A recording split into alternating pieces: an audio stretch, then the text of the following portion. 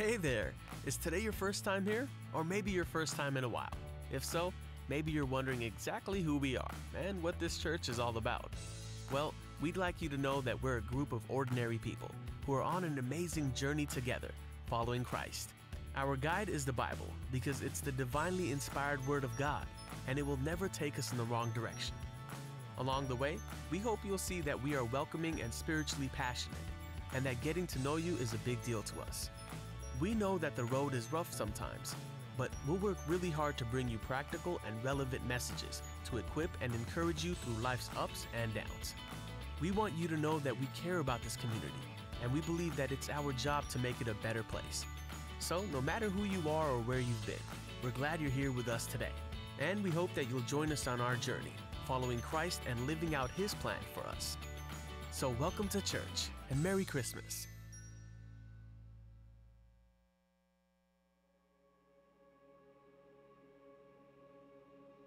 What name could contain such a glory?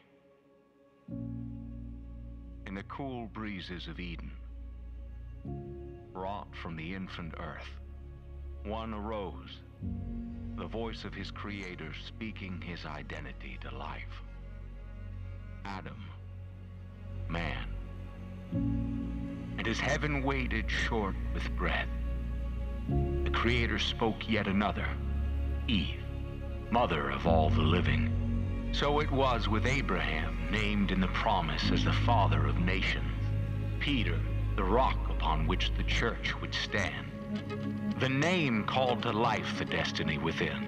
The name set the stage for all that was to come. And unto us a child was born. And what name could contain his glory? For he was mighty God, as the universe gasped into being, flinging rays of light from his presence to pierce the void, to shatter the shadows to a tapestry of color. And he is mighty God, shattering our darkness, revealing our light, our truth in him. He was everlasting Father when orphaned Israel needed a father's touch. When we, with grief-stricken cheeks, need the embrace of one who never leaves. When we have lost our way to dark horizons, it is our everlasting Father who lights the way home. He is Prince of Peace. When, like Elijah, we need the still small voice in the turmoil's midst. When, like David, we need the melodies of his presence to soothe our troubled minds. He is sanctuary within our trials, shepherd guiding us to still waters. And yes, he is wonderful counselor, God who gives counsel in the chaos, crafting disorder into calm and failure into beauty. He is a voice for the voiceless. He is dignity for the stateless soul. It is he who raised up a lowly shepherd to become a king. He who took the fishermen of Galilee and made them leaders of history. It is the counselor who redeems our lost years, breaking chains that have kept dreams imprisoned and joy confined. The name reaches across eternity, exclaimed by the splendors of galaxies, sung by the passions of angels, roared in heaven's fervor, exalted in creation's unfettered rejoicing. What name could contain him? What title? What soul renown? For this is our wonderful counselor. This is our mighty God. This is our everlasting Father, our Prince of Peace. What name could contain Emmanuel, God with us, Yahweh, the great I am? What name could contain the Word of life, the light of the world, the King of kings, the Lord of all? We bow to the name that holds every other in its matchless worth.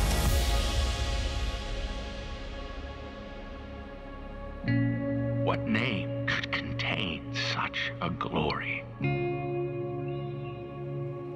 What name but Jesus? We cry Jesus. We cry holy is the name. Welcome in the glorious name of Jesus. We are here to celebrate his birth. Today is Christmas Day. Can you believe it? Merry Christmas. Hey, I'm just glad to be here. I'm glad you're here. I'm glad you got here safe. And I'm glad there's so many of you that came this morning. We weren't sure, looking at the weather, what was going to happen, but I'm glad you made your way out and are here, making this a priority to be here and to worship the one who came in the flesh, who dwelt among us, who lived a perfect, sinless life, who taught us how to live righteously, who worked miracles that proved his divinity, who then gave his life freely, died on the cross for our sins in our place, rose again, ascended into heaven, and is coming back. I'm so glad you're here to celebrate him. He is worthy of celebrating. A couple basic announcements, some things I want to draw your attention to in your bulletin, a couple things I just want to highlight for you. Real quick, we still have some ornaments out on our Compassion Giving Tree out in the lobby. If you haven't snagged one yet, snag it today. Snag it today. It's still time to do so. Pick it up and look at the item and figure out how you're going to contribute towards this, because we'd love to have that tree completely clear of all its ornaments by the end of today, okay? That's our goal. We'd love to be able to do that because it helps people all around the world and receive gifts that some of them are even life-giving gifts in ways that they would never, ever be able to afford any other way. So please consider doing that. Also want to encourage you to consider using that giving insert. You may see it. It's got a little red card in your bulletin reminding you of the various ways to give in your year-end giving. We just want to encourage that even if you want to think about it this way, think about in this next year, your first gift to be given to God, whatever it might be. We're always encouraged to give our first fruits to him. Let that be one of your thoughts in this next year. There's so many gifts we can give to ourselves, but God has done so much for us, and I believe the church is doing so much, and we'd love to be able to do more in this next year, but we need your help and we need your support in that. So please consider your year-end giving and that insert. Also want to remind you we're not having lift or small groups this week. Just enjoy your family. Spend time with them. It'll be a blessed time. But then next week, I want to remind you also that we're back to 2 services, so please be accommodating to that. Come either one. We'd love to see you there. And the last announcement that I want to highlight here is the No Regrets Conference. It's a men's conference. It's coming up in February, on February 4th, and I'll be speaking at one of the breakouts, so I'm a little excited about it. But I'm hoping, men, that you'll make it a priority. And let me tell you, what's really cool about it this year is if you bring someone who is a teenager who's around 15, between 50 and 25, you can get $10 off your price. And they get to go for free between 15 and 25. So that's pretty awesome. So think about it. We'd love to see you there. I'd love to have a huge group of guys going out to that. It's going to be a blessing and a challenge.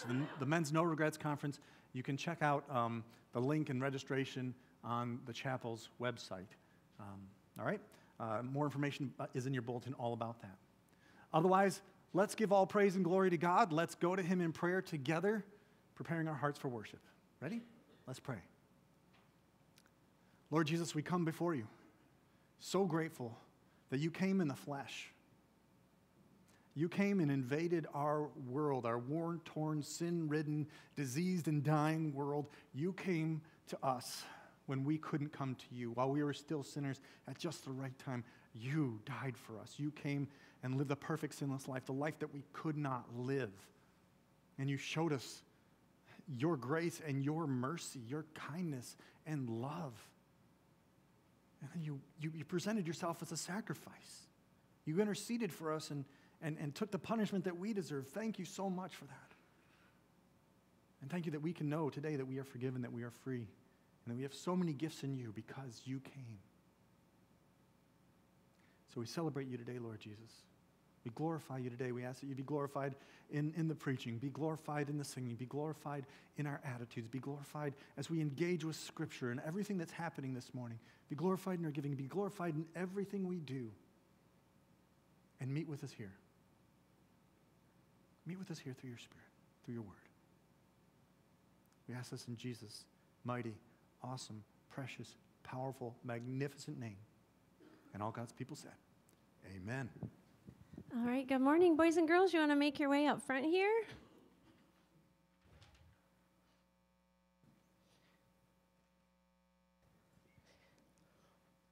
Good morning. How's everyone doing today? Did you guys get up extra early this morning? Yeah, super early. Excited to be here. 5. That's a little early for me. That's a little bit early. 1. That's all. I bet your mom made you go back to bed, right? Okay. So, as you recall, we've been lighting our candles each week, right? The last 4 weeks leading up to today, we've lit the candle of, do you remember what we've lit the joy candle. What's another one?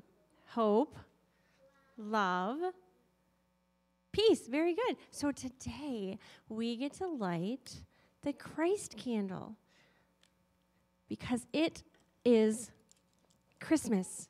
It's Christmas. So what are we celebrating today? Jesus' birthday. Isn't that amazing? So, as we light these each week and we can see reminders all around us of Jesus, I have something here. Do you guys like candy canes? You can't have it yet. So we like candy canes, but they can be reminders of Jesus, right? So let's talk about the candy cane for a little bit. So what do you think the white helps us think of or remember about Jesus? How he's holy, he's pure. Remember? And in the Bible, we're told that he will wash our sins away and make us white as snow, right? What about the red? What do you think the red means? Blood. Because why? Jesus had to shed blood for us on the cross. But he couldn't have done that. He couldn't have been our Savior if he wasn't born today. So today is a good day. We celebrate Christmas. So let's also talk about the shape of the candy cane. Do you know what a shepherd's staff is? They use it to get the neck around the sheep and pull them in and bring them back, right? So we are, the Bible calls Jesus our good shepherd who watches over us and cares for us. And then also, when we turn it upside down, it makes a J, which stands for Jesus. That's right. So see, there's all kinds of ways. And one more thing, if we do this with one hand, if we put 2 together, what does that look like? A heart, and it reminds us of Jesus' love for us, right? So this Christmas, whether you like candy canes or not, whenever you see a candy cane, remember Jesus, he was born today. That's what we celebrate today, his birth, so that we can live with him forever. Yes. There's a whole nother story behind that I don't recall off the top of my head, but I'll share it with you one of these Christmases. All right, let's pray. Father God, we just thank you so much for your son. We thank you for sending him to be born as we celebrate today, being born a baby, a king. And we just thank you that you loved each and every one of us so much, and you love each one of us today, that you sent him for us to be our Savior. Help us to remember just how much you loved us and how amazing Jesus is, that we can have life forever through him. We just pray that you help us have a great Christmas sharing Jesus with those around us that need to hear the good news. We pray all this in Jesus' name. Amen. All right, you guys can go back to your seats. If you are able, would you please stand and join us for worship?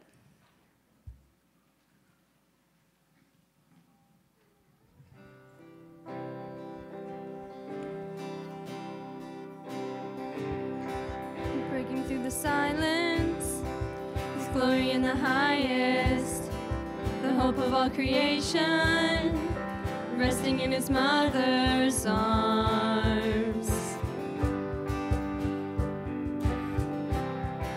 A song on the horizon, ringing through the heavens, the long-awaited Savior, come to set the captives free.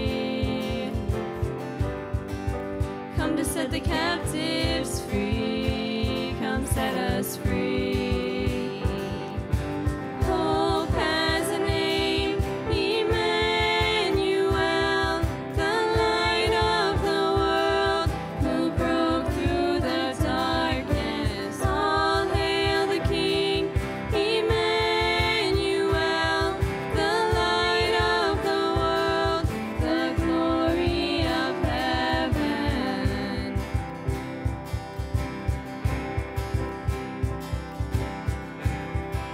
We didn't see it coming, the story of redemption.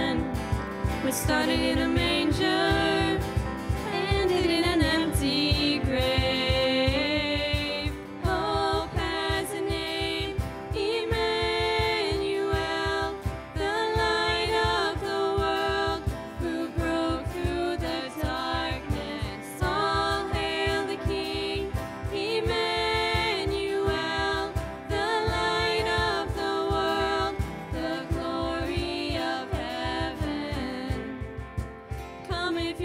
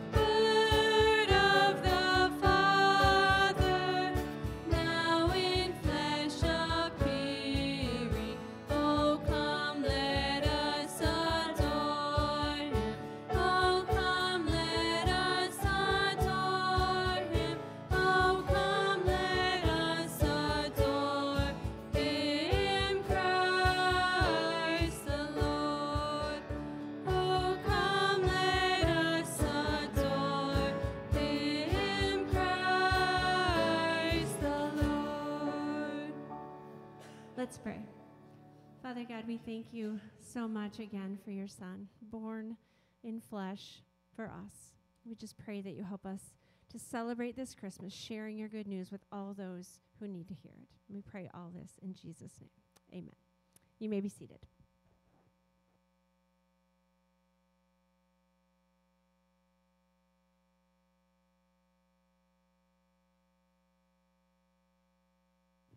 For some of you, it won't be very difficult to remember when you were little. Some of you still are little. But you know what? Do you remember, for those of you who aren't as little, when you were younger and you got invited to a birthday party? Do you remember what that was like? I remember some of the birthday parties that I was invited to and I went to. For the most part, I would say most birthday parties are kind of predictable, aren't they? They got your standard streamers, right? We got some streamers up today. You got your balloons. Oftentimes you've had those weird cardboard dunce hats that you'd put on. I always thought that was weird. Everybody had them, and I couldn't figure out why. Sometimes they'd be kazoos or those party horns. You know what the party horns are, right? They're the lizard-type tongue things that come out when you blow them. Those are just weird. I still can't get past those things. Those are weird. Maybe you'd play pin the tail on the donkey or some other silly games. If you're at a good party, you'd probably have pizza, right? You'd probably have some pizza or burgers or something like that, and then you'd have cake, and then you would sing the traditional happy birthday song. My family doesn't do that. They don't do the traditional happy birthday song. This is what they sing. Are you ready? A happy birthday to you, a happy birthday to you, every day of the year. May you feel, Jesus, you can clap. Happy birthday to you, a happy birthday to you, and the best year you've ever had. Woo, woo. That's what we sing and must sing at everyone's birthday, okay? So we're a little bit different. I don't know if that's trademarked. We learned it at our church growing up, and that's what we do. But maybe you've never done that. You've always done the traditional, monotonic, simple happy birthday. Happy birthday to you. Ours is more fun. But at any given birthday party, you know what? You'd probably then be sitting there for a little while as the birthday person opens gifts, and you're just sitting there kind of awkwardly while other people are watching, and you're sitting there secretly hoping, God, please don't let that person open the same gift that I got them from somebody else, right? And you're hoping that they'll really like your gift, and maybe then you guys will be best friends after this, and they might let you even play with the gift that you got them because you actually wanted it for yourself. Yeah. I remember those birthday parties. Of course, the best birthday parties back in the day were the ones at Chuck E. Cheese. If you never had a birthday party at Chuck E. Cheese, you don't know what I'm talking. They still have that. There's one down in Mishawaka. Did you know that? I haven't been to one, but they still have the creepy animatronics, too. But that was the ones that were great. But then there were the other birthday parties, the ones that you were forced to go to, that your mom knew their mom, and so that's how you got on the birthday list. You didn't really know the birthday person well, but you had to go, and you didn't know what to get them. In fact, you probably didn't even pick it out. Your mom probably picked it out for them. And so it's a mystery whenever they open your present. Oh, look at that. Hope it's just what you wanted. And then at that awkward birthday party, instead of cake, their health-conscious parents bring out some tasteless, bland, sugarless cake substitute. Ugh. Super awkward. I'd like to imagine that parents today do it better. I know party favors have gotten better. In fact, we do have some party favors out in back. If you didn't see, we have sugar-loaded cupcakes in the back and some cookies. So please make sure you grab some of those before you take off today as we celebrate Jesus' birthday. But, yeah, party favors and the themes have gotten so much better and so much cooler than they used to be when I was growing up. And yet, the birthday is still the same. We're still celebrating someone's ability to cling to the globe one more year, right? Well, with Jesus' birthday, oftentimes we don't have the same level of trappings, right? I mean, it's still joyous today. And if we went way back to when Jesus was actually born, the date that's estimated in the history books to be around this time of year, according to when he would have been supernaturally conceived, there wasn't the fanfare that we have today, right? There weren't candy canes. Sorry, kids. there weren't a lot of these symbols and gifts and things like that. In fact, some people gave some really weird gifts to him. And that drummer boy probably gave the weirdest gift, right, to a mother who had just put her baby to sleep. You need a drum solo, Mom. That's exactly what you need.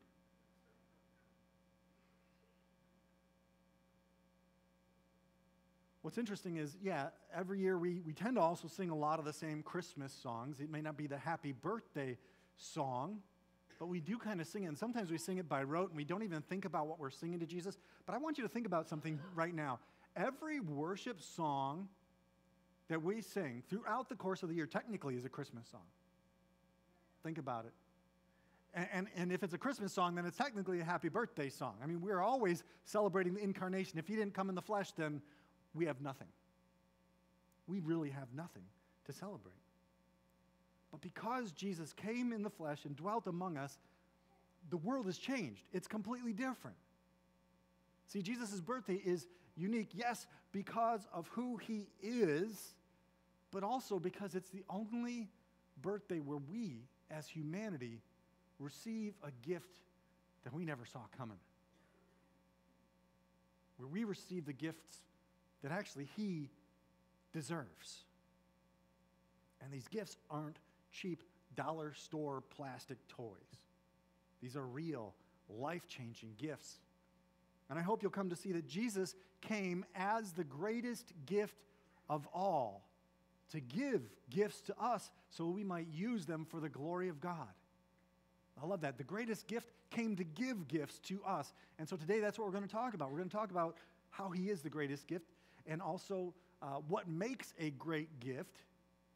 And then we're going to celebrate the many gifts. You see some of these presents labeled up here. They're also in your outline as well. These are some of the many gifts that God gives us just on top of Jesus. I mean, there's gift upon gift, grace upon grace, on top of just even giving us Jesus. And as we're going through this today, I want to challenge you to examine if you've truly received the gift of God and what you're doing with it now. What are you doing with it if you've truly received it? What have you done and what will you do with Jesus, who came as the greatest gift of all? That's our first point today. Now, you know, if anybody claims, I'm God's gift to the world, right? You know, if anyone dare claims that, you know they're arrogant, you know they're probably deluded, probably a little confused, because what makes them so good, right? How could anyone be that special that they're like, yeah, I'm God's gift to the world, baby?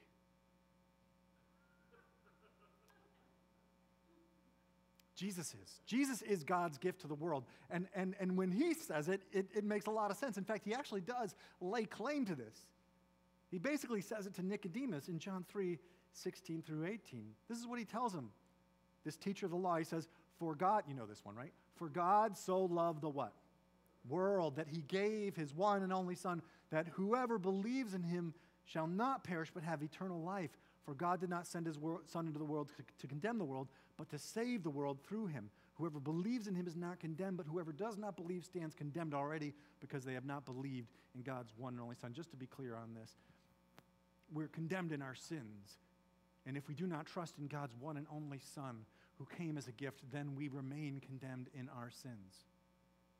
Okay? But through Christ, we can be forgiven. We'll talk more about that as we go through this, because the way that verse 16 could also be translated, you've heard me say this before, it says, in this way, or to this extent, God loved the world.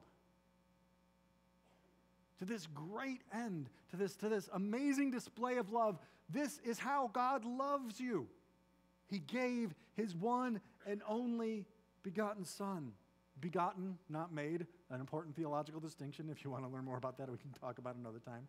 It means that he's not like you and I in the exact same way. He's a miraculous birth. But can you imagine? Can you imagine giving your child as a sacrifice for the sins of mankind? Can you imagine doing that? Wouldn't that be crazy to think about? I mean, I don't think I love people enough for that. I mean that in all honesty, no humor there. I don't think I love people enough that even though we don't presently have kids, I don't think I could give my son as a sacrifice for people I don't know, for people who essentially are my enemies. You see, that's actually the thing here. It's difficult to love, let alone like some people that much, but Jesus loved us so much. God in Christ loved us so much that he gave us a gift, gave the gift to people who weren't even his friends, who were separated by sin from God and were enemies of God. You might not think of yourself that way, but that's who we were before Christ reconciled us. You were an enemy in your sins and transgressions, standing opposed to God's purposes and his kingdom. We've done things that we shouldn't have done, things that don't please God, and we've not done things that we should have done, that do please him.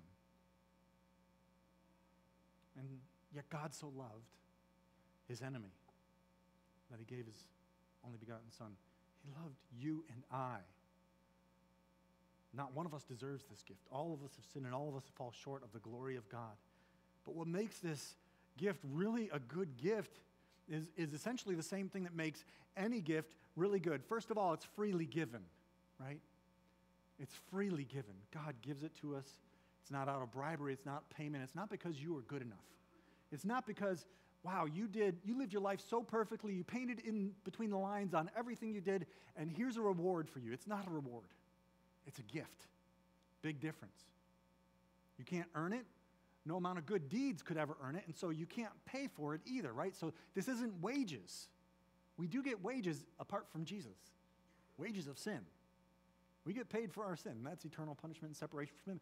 But Jesus comes and gives us an amazing gift that we don't deserve and gives it to us freely as a free gift for anyone who would believe.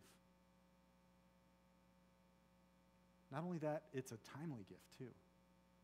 You ever get one of those weird gifts that you're like, my dad would give me tools at Christmas. And I'd be like, I don't even know what this tool does or how to use it. You'll use it someday. Cool. That's nice. But a timely gift is one that you need in that moment, right? A timely gift is one that you'll put to use immediately and not just play with the box, right? So Jesus came as a timely gift at just the right time. Romans 5, verse 8 says, while we were still powerless, Christ died for the ungodly. That's what we were. At just the right time, in all of history, in our lives, he died for us in our place. What a timely gift. It can be applied immediately to you if you'll just trust him, that gift counts for you. It's a fitting gift, too, because you know what? Not like that ugly Christmas sweater that Grandma got you that doesn't quite fit. It's down to your knees. But she knit it with love. She knit it with love. But it's hideous. But it's a fitting gift. This is a fitting gift. And it meets our deepest needs, even needs that we aren't even aware of. Needs that aren't felt. You know, oftentimes we feel certain needs. We need shelter, food, you know, basic essentials in this life, but there's a need that's the deepest need of all humanity that a lot of people aren't even aware of. They need someone to pay for their sins, to bring them forgiveness, to bring them back into a right relationship with God because they're out of that relationship. They need to be brought back into harmony with God, and there's only one way to do that. They need someone who has credit in the bank, someone who has that righteousness credited to him, given to him, so he can give it to you. Have you ever received a massive amount of money from somebody? Maybe not. Like an inheritance, something credited into your account, all of a sudden it's like, whoa, where did this money come from? It's a tremendous gift and an amazing surprise. If the bank didn't make a mistake, you'd be like, who did this? Why would they do that? Exactly. But receiving an amazing gift like that, it's remarkable, but especially when you need it, when you are in debt. When you're in debt and you can't dig yourself out in any way, shape, or form, and all of a sudden your account is credited. See, that's what Jesus did with righteousness. He gave us his righteousness, as we'll talk about a little bit later to pay that debt that our unrighteousness racked up, that our spiritual bankruptcy could never be satisfied with. But Jesus, the sinless Son of God, paid the price for whosoever would believe. And so is that you? Is that you? Do you count yourself in that number? Then you won't perish in your sins. That's the good news. You won't perish in your sins, but you receive the gift of eternal life with God forever. And I feel a little bit like a salesman because, but wait, there's more, right? You see, he is the greatest gift of all. Just knowing him and being in a right relationship with God, that's the best thing you could ever have. Even if all we had during this life with Jesus and we didn't get eternity with him, that'd be the greatest gift ever still. But we also get eternal life. We get eternal life with him forever. And gift upon gift upon gift. These gifts just keep flowing. You think you pulled the last one out of the tree? Nope. There's more. There's more. Because Jesus is the greatest gift of all. And he gave us gifts. He gave gifts to us. That's our next point. You see, along with the gift that is Jesus, he also opened the door for other gifts. So let's take stock of some of them today. I actually labeled these gifts up here with some of those titles that you'll see in your bulletin, some of those things. And man, if I had a hall like this at Christmas, this would be impressive. But you don't realize how much these gifts cost and how amazing they really are. First, there's the gift of God's presence. I just talked about that. But really, what this is a returning and redeeming of this world, bringing us back essentially to the Garden of Eden, the way it was supposed to be when Adam and Eve walked and talked with God in the cool of the garden day by day. Guess what? Now, as a believer in Jesus Christ, if you've trusted him now, God is with us. He is with you. He'll never leave you or forsake you, Jesus says. And in Matthew 1:23, this famous Christmas passage, we have this amazing prophecy quoted from Isaiah 7 that we talked about a couple weeks ago. He said, "The virgin will conceive and will give birth to a son and will call him Emmanuel," which means God with us. Oh, God is with us. Do you know the significance of that? Do you catch that? He's not against you. He's for you. He's with you. Not only that, if you're a believer in Jesus Christ, the Holy Spirit of God indwells you. He's with you, bringing life to who you are and who you were created to be. Isn't that amazing? And it all stems from his compassionate love. His compassionate love. That's what drives everything that God does. That's a great definer of who he is, according to 1 John. And he is so kind in his compassion towards us. So kind. In fact, Jesus himself invites us to do something that only God can really invite us to do. He invites us to cast all our anxiety and cares on him because he cares for us, right? To trust him with everything. What a beautiful thing.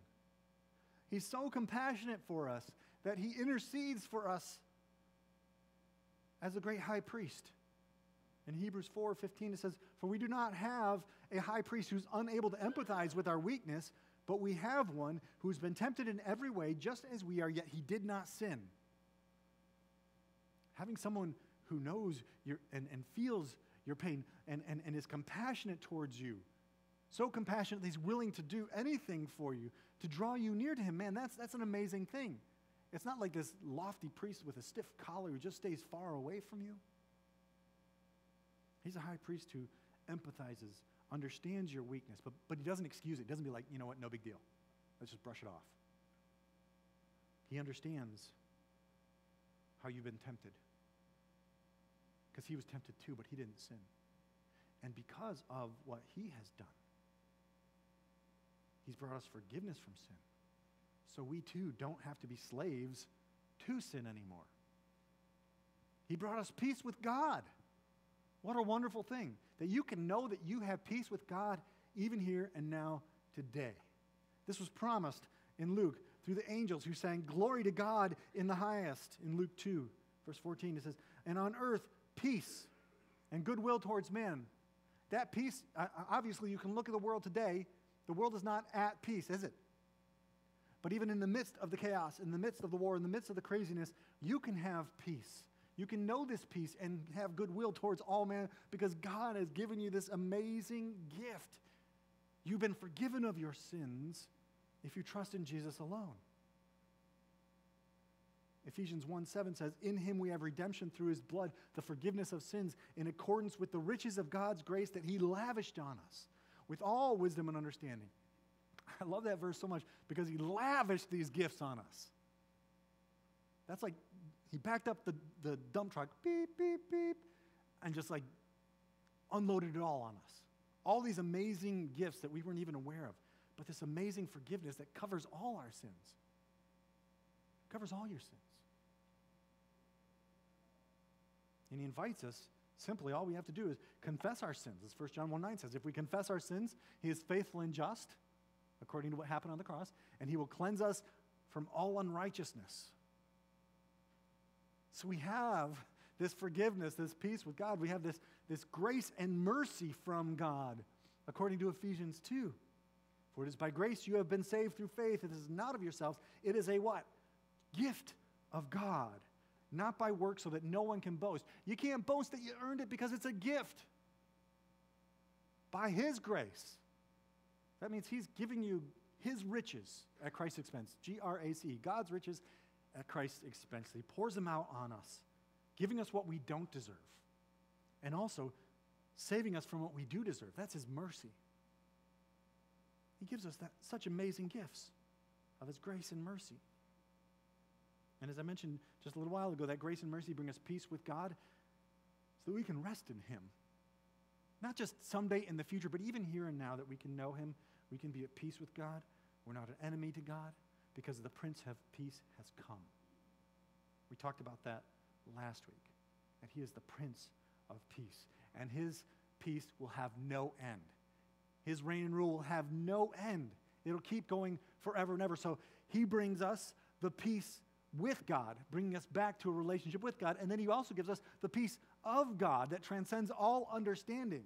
That's real peace that you can have here and now.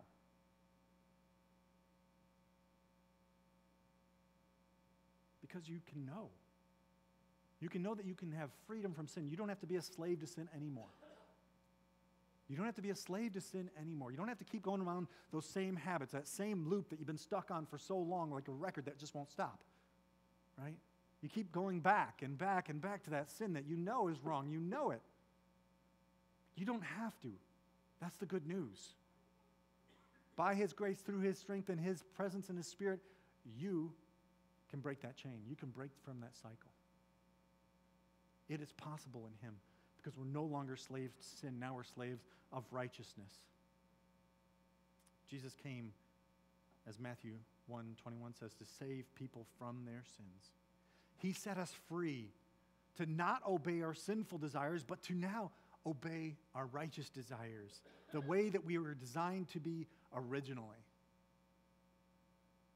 Not only that, but our standing with God has been made right. We are called righteous. In fact, we're actually called his righteousness because we've been given his righteousness. I mentioned that like a credit earlier, but I love the image of the robe. That his righteousness is like the cleanest of clean robes. And you may have filthy rags. You may have stitched together your own good works and all the best you can do to make yourself look good and presentable before the world, cover up your shame and your sin. But he comes with his gleaming white robe, wraps it around us. So that then when God looks at you, what does he see? Only the righteousness of Christ. What an amazing thing. How freeing is that? That now we can live actually a righteous life. Now, because of his righteousness, we belong in heaven with the righteous one forever. We can receive this gift of eternal life. And by the way, I love the fact that this is not a gift that he's quick to take back. Have you ever known someone who takes back a gift? Like they give it to you, but no, actually they technically bought it for themselves. John 10:28 says, I give them eternal life, and they shall never perish. No one shall snatch them from my hand. I love that. He's got such powerful hands. No one can snatch them from my hands. No one's going to take this gift that I give freely. What a great comfort. What a great comfort. And you can know that you have this gift through an assurance of faith. Man, that assurance is one of the best gifts I think we could ever receive. In Romans 8, verses 14 through 17, Romans 8, verses 14 through 17, it says, "For those who are led by the Spirit of God are children of God." Those who are led by the Spirit of God are children of God. "The Spirit you received does not make you slaves so that you live in fear again. Rather, the Spirit you received brought about your adoption to sonship. And by him we cry, 'Abba, Father.' The Spirit testifies with our spirit that we are God's children. Now, if we are children, then we are heirs, heirs of God and co-heirs with Christ, if indeed we share with his sufferings, in order that we may share in his glory." So you see, we're born again of the Spirit, so that we might be led by the Spirit of God to do what is right. And the Spirit speaks to our spirit, giving us the assurance that, yes, you are a child of God. By the way, if you don't have this assurance, if you're not sure, seek God today. Seek God today. Confess your sins to him today. Call out to him today. Let him speak to you through his word and through the Spirit to remind you of the fact of redemption, that it's not about your feelings and if you feel like you have this assurance. It's based on the fact of what Jesus has done, that you have trusted in that alone, not in your own good deeds. This assurance can give you the confidence and courage that you belong to God. And we need confidence and courage in this day and age, don't we? In this dark time, we need confidence and courage that we belong to him. And he's not going to forsake his children. He's not going to break his promises. He's a loving Father who loves us more than we can even imagine. Yet above and beyond all this, all these things that accompany salvation, he goes above and beyond and gives us spiritual gifts. That's the big green one right there I labeled. Spiritual gifts, man. I don't know if you realize this, but God has gifted every believer with spiritual gifts for a distinct purpose. For serving him. And I could go into the great list of all the spiritual gifts in Romans and in 1 Corinthians 12, 13, and 14. There's so many references about these spiritual gifts, but I want you to understand that you were given something, entrusted with something, and you need to do something with it. You can't just sit on your gifts. So many people don't serve, aren't active in serving others and loving others and ministering to others. And I want to challenge you to think about this. If God has given you a gift, then the worst thing you could do is put it up on the shelf and just let it collect dust. So we don't have time to unwrap all these gifts listed in Scripture. Check out those references listed in your bulletin. But know this, you're given these gifts so that you can not just be part of those who have been redeemed, but be part of God's plan for redemption in this world. So that you might ultimately point others towards God and bring glory to him. He gave you these gifts so we might use them for the glory of God. Now, if I gave you a gift, I would hope that it'd be something you want, right? That it'd be timely, that it'd be fitting, that it'd be something you'd actually use. Not just something you'd be like, I'm going to donate this or regift it to somebody else. I'd be offended if you returned something I got you, and I've been thinking about getting this gift for you for a long time. I really plan that out. I really think about it. I look at your list and say, which one would they benefit from most? And so it would break my heart if I put my all into giving this gift to you and picking it out, but then you use it as a doorstop or a dust collector in your closet. I'd be deeply offended, and I believe God would be too, don't you? When he sent his son, it wasn't so you could just have him as an add-on to your life. It wasn't just an optional extra, right? You know, you upgraded to the Lux package, right? That's not what Jesus is. You needed him, and you didn't really know that you needed him, but you need him because he is your life. Only through him can you experience real, true, abundant life. And because if he is your life, if he has given you all these things and given you life, then your purpose is to give him glory, give him praise, to exalt him in everything you say and do, everything. No division of secular and sacred. No division between work and home life. No division between school and hanging out with your friends. You are to live for God every moment of every day because of the amazing gifts that He's given you. And you're going to use every breath for His glory because you're grateful for Him. Not because you're feeling, oh, I have to do this. God's going to make me do this. No, because you're grateful for what He's done. 1 Peter 4:10 through 11 says, each of you should use whatever gift you have received to serve others as faithful stewards of God's grace in its various forms. If anyone speaks, he should do it as one who speaks the very words of God. If anyone serves, they should do so with the strength God provides, so that in all things God may be praised through Jesus Christ. To Him be the glory and the power forever and ever. Amen. You see, the real purpose of Christmas is not to celebrate the gifts that we give each other, but to celebrate and receive the free gift of God, Jesus Christ, and the many gifts that He comes with to bring us. Yes, we imitate Him as we give gifts to others, hopefully selfishly, freely, hopefully gifts that are fitting and meaningful to other people. But we're also called to give our lives for the sake of others, like Christ did, to follow His example, to give our lives as a gift. Not just tangible things, but our lives as a gift.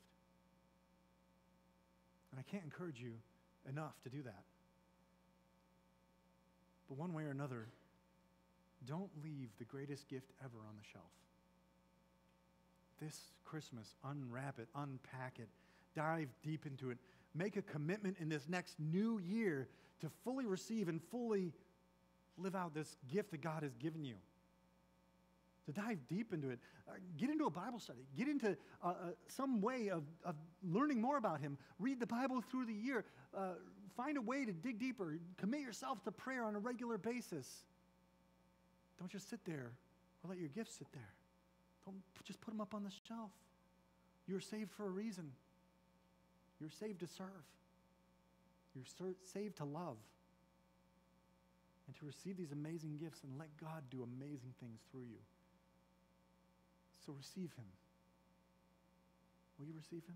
He's the real reason for the season. Let's pray. Lord Jesus, You are the greatest gift of all. Just knowing You, being able to be connected to You is thrilling. It's awesome. You are so good. Your love is more than we could ever ask for. Thank You for paying the price for our sins, voluntarily stepping in and taking the punishment that our sins deserve on that tree. But thank You also, Lord Jesus, that that wasn't the end of it, but that You rose again. You rose again so we can be forgiven and we can know that we have the hope of eternal life. And You ascended, and You reign with the Father even now. You're sitting at His right hand, and one day You're coming back to judge the living and the dead. And God, I pray that when You do come back, You'll find us all to be faithful with the gifts that You've given us. Pray that we won't just keep these gifts to ourselves, but we'll share them with the world. The world desperately needs these gifts. So use us for Your glory and for Your name's sake. In Jesus' name, amen. If you're able, you stand and join as we end our service praising God.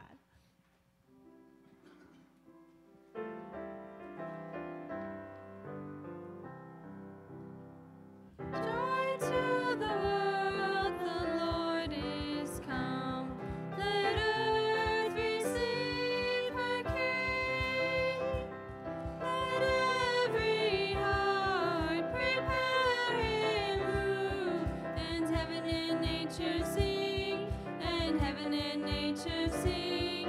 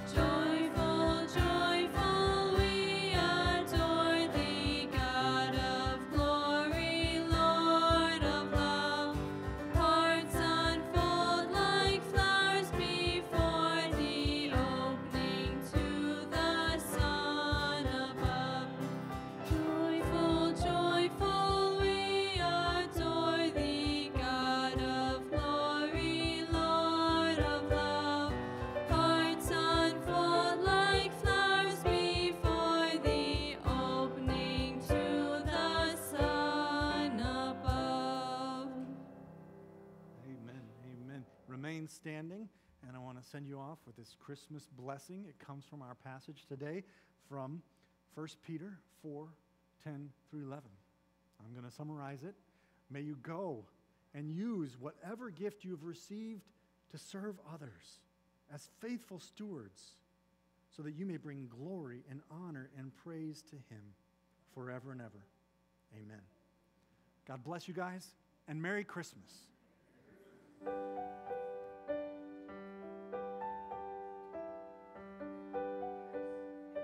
Cupcakes, eat them. Don't forget about the cupcakes.